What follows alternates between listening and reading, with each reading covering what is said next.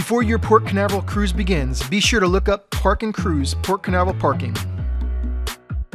Park-n-Cruise makes parking easy and affordable. All you do is pull up, check in, and before you know it, you and your bags are on your way to the port.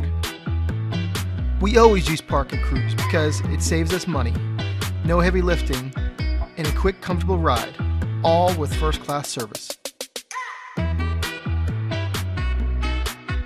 When your cruise is over, Park-n-Cruise will be waiting for you to take you back to your car. They'll load your bags and get you back as quick as 1, 2, 3. Make your reservation today for Port Canaveral Parking by visiting parkcruise.com. Don't forget to tell them that Cruise Addicts sent you.